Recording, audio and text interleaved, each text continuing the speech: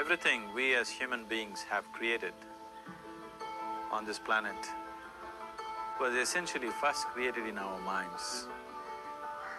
All that you see, which is human work on this planet, first found expression in the mind, then it got manifested in the outside world.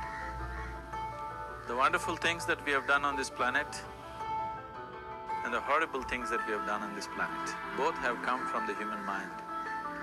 So if we are concerned as to what we create in this world, it's extremely important that first of all we learn to create the right things in our mind, how we keep our minds.